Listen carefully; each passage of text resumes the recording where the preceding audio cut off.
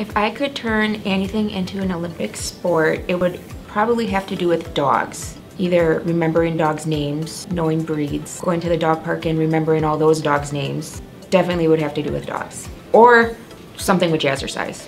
One of the two. So what motivates me and inspires me to come to work every day is the relationships that I have built with our clients and our clinicians, the relationships that I have with people in the office, and Doggy Friday. The best piece of advice I have ever been given is always kiss your kids goodnight. No matter how great of a day they may have had, always kiss them goodnight.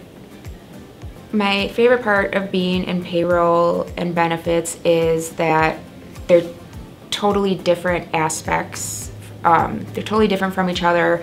I get to have relationships with all the clinicians, and I'm a people person and I like having those relationships with people.